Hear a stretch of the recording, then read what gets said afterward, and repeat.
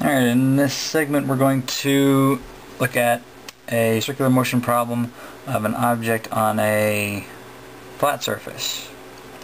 So from the perspective of the top, this object on a flat surface is going to follow like a record player or something like this, where its motion is going to go around in a circle like that.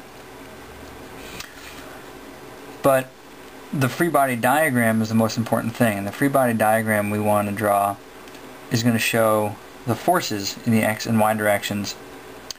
But in this case, the forces on this object are in towards the center and out of and into the page. So this perspective doesn't really do us much good. So we need to flip this like this, or bring yourself down to its level. So looking at it horizontally, we would have something looking like this with an object here where there's a normal force upward, there's weight downward, and some force. If this were an object on a record player, it would happen to be the friction force, which would be keeping it in the circle.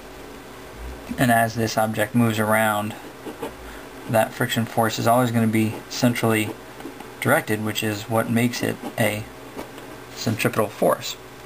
Now in this case, well, in all circular cases, the centripetal force is just the name given to whatever force happens to be keeping the thing going in a circle. In this case, that centripetal force bill happens to be paid by friction, but it really could be anything. So this object, which has friction as its centripetal force, so the sum of the forces, namely friction, are what are responsible for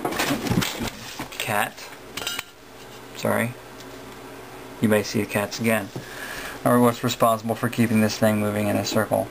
So in the case of a rotating object, well, an object sitting on the surface, the friction happens to be mu times n, and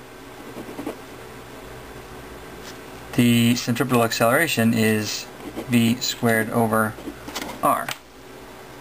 So whatever happens to be the given information in this question, we can know that there is some relationship between the speed that this thing travels at.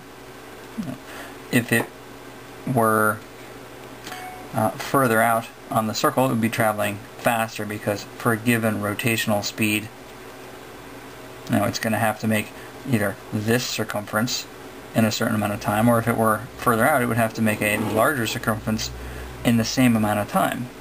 So it would have to go a further distance in the same amount of time, meaning it's going faster. So there's a relationship between the speed and the friction that is needed to keep it stationary, to keep it at rest on the moving top, so that it doesn't slide off. So I think there is one question that asks you to find the coefficient of friction needed in order to stay on this rotating surface, and so this would be where you'd be looking for that information.